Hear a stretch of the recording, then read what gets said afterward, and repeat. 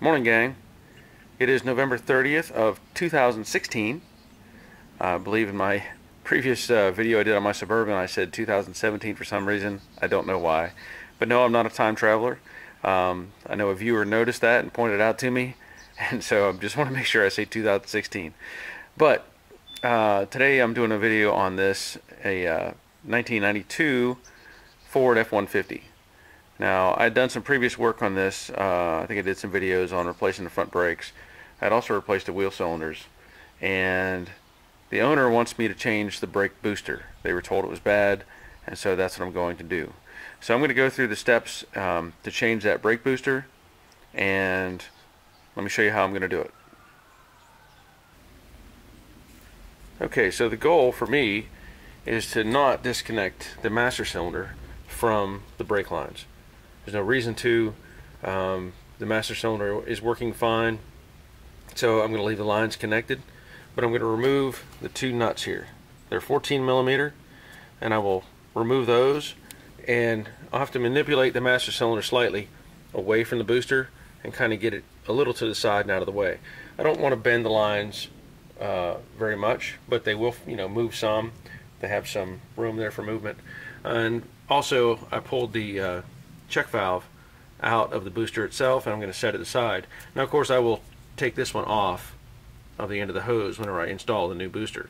So let me get the master cylinder out of the way, and then I'll go to the next part. Okay, there are actually three nuts that hold the master cylinder on. There was one on the outboard side, and then there were two on the inboard. And the reason for that was there was one that actually holds the master cylinder to the booster, and then this little bracket here which holds the lines. There was a second nut on top of that. So with those two, or all the nuts out of the way, you can see the master cylinder moves quite easily and sets to the side. You can also see there's a lot of corrosion in this one, so that may or may not affect it, but it may also mean there's more internal problems. So at this point, I'm going to move to the inside. Now let me show you what I've got in here.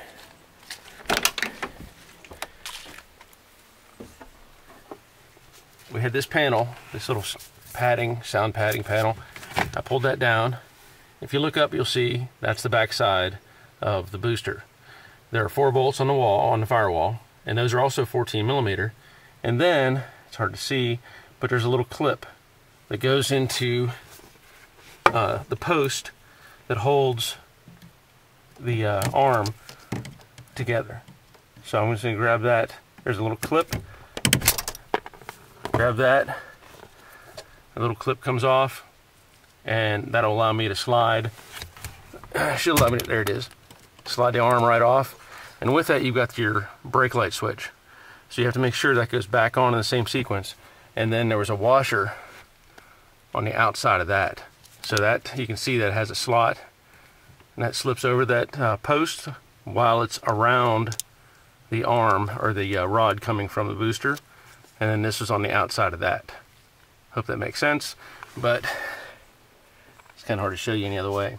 At this point, I'm going to pull those 4 bolts or 4 nuts off of the post, and the booster should pull right out.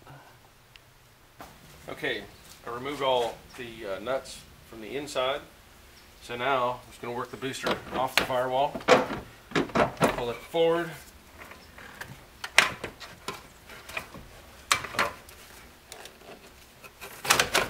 Get it around a couple things, and that's it. So now I'll work the new one back into the same hole, install the nuts on the back side just like this one had, and reattach the arm. If you'll notice, that arm is pointed up. So that's how I'm gonna duplicate that, because the arm can turn. So that's how it came out. That's how I'm gonna put it back in.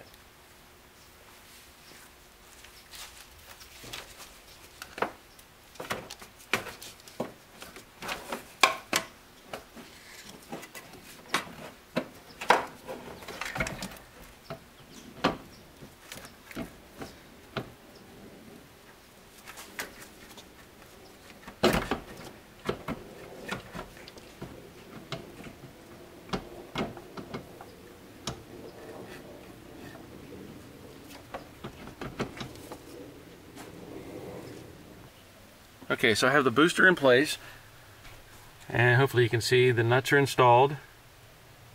And I want to show you a couple things. One, you know, this brake switch, the open end, you can see it's got a little bit of a horseshoe of an open end there. That goes to the inside of the truck, towards the center.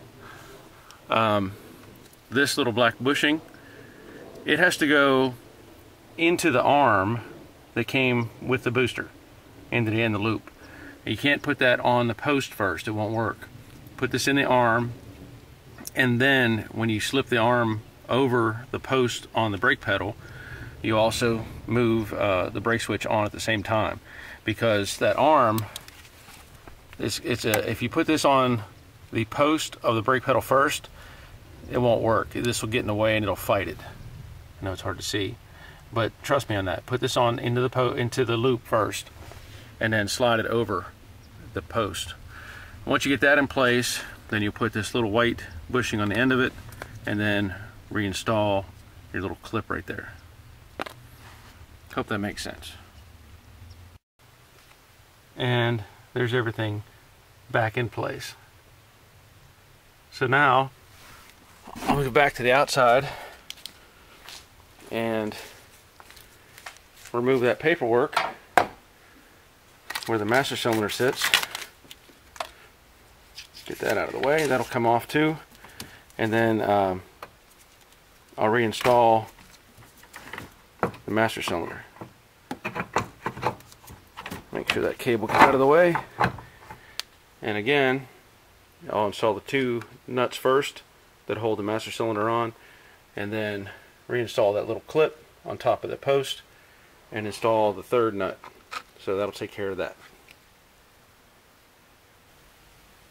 Okay, the last thing I did was release this little clamp here. Just use some pliers, squeeze that together, slide it down, and then I pulled the old check valve off, because you have to use the one that comes with the booster.